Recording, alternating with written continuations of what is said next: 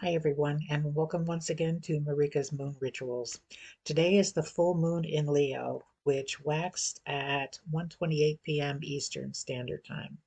The Leo moon represents that fierce protective kind of love that a lioness has for her cubs. She would even risk killing the male in the pack if need be. That paternal love is instinctual and not typically predicated upon anything those cubs do, right or wrong. The sun remains in Aquarius, the month of Shivat, which is all about friendships.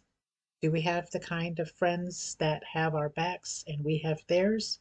Or do we have just acquaintances that are only around us superficially and say and do things that make themselves feel better in their making us feel bad? We look at the Emperor card in the Thoth Tarot and see that father figure in red who would easily kill to protect his children. The aspects to this full moon remind us to use discernment and the Aquarian's altruistic talents. Mars vitality to communicate our needs and desires, Feng Shui our lives for better energy flow, and align ourselves with our true nature. We look at Tu B'Shvat, the new year of trees, and we consider that we are ourselves like the tree, the connection to the higher spiritual world and the lower material world. And we again look at the water bearer, the glyph for Aquarius, and remember that water can be used to wash away that which keeps us unclean and unfocused.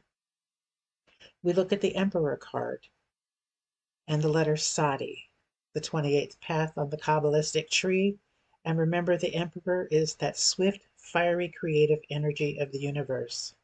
Remember our thinking, what we focus upon that replicates itself, what we are using our faith for, and does that match what we do? Remember the glyph for the Aquarius is the water bearer. All those things that need to be removed from your life can easily and swiftly be washed away. Wishing you all a blessed full moon. For more information on the energies of this full moon, please see our blog at the link above or in the comments section. Thank you.